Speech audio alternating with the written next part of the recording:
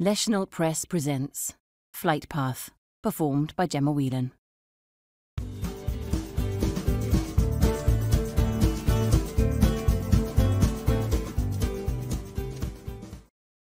As dawn broke on his 33rd birthday, paratrooper Darren Caister stormed up Wireless Ridge on East Falkland.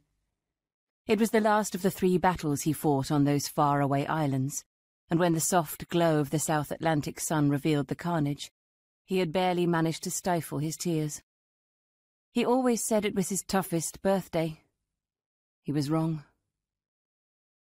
His wife's head leant on his shoulder, her chest heaving in quiet misery.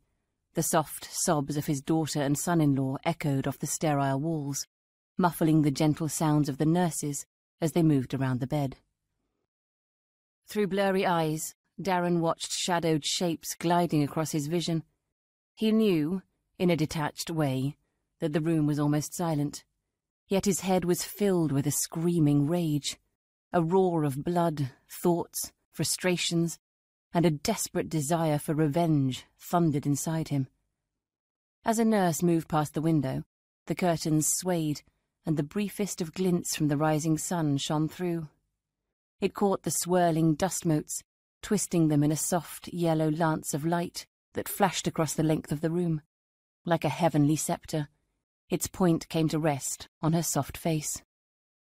The sudden light cast a warming glow, gentle and reviving, but her eyes remained closed, her heart still. The curtain swayed back into place and the light was gone.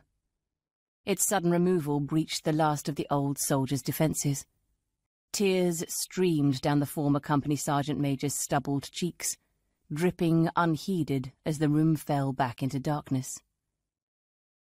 On the dawn of his 66th birthday, Darren Caister wept for the soul of his 7-year-old granddaughter. Chapter 1. Camden, London, Wednesday, 18th of November. Finishing her tea and toast, Cara picked up her phone and dialed the first number on her favourites list. It rang 3 times. "Hi, what's up?" Tien asked. "Want to go for our run now and keep it short?" "Yep, I'll be there in 5. The call disconnected, and Cara hustled to get changed. As she was lacing up her running shoes, she smiled at the thought of her friend. Never one to enjoy long runs, Cara's offer of a shortened effort would certainly have pleased Tien, but that wasn't what made Cara smile. The two of them had an instinctive awareness of each other.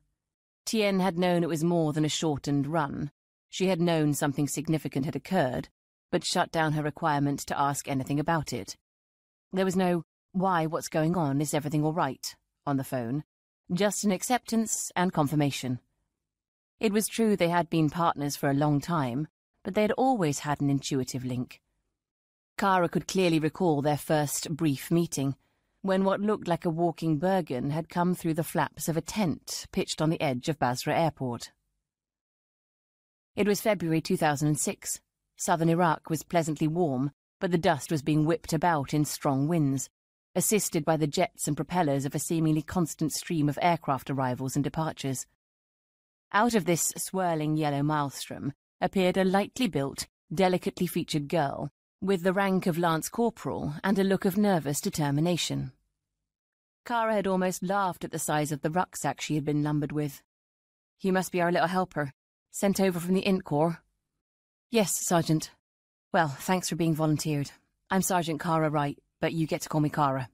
This," Cara pointed to the woman sitting at a desk just behind her, "is Lieutenant Commander Victoria Oxford. You get to call her Ma'am or Lieutenant Commander Oxford. All good?" "Yes, Cara." "Great, dump your gear and grab a brew. I'll take you through what you're going to be doing for us. What's your name?" "I'm Lance Corporal Tien Tran, and given the ranks in here, I guess you can call me whatever you want."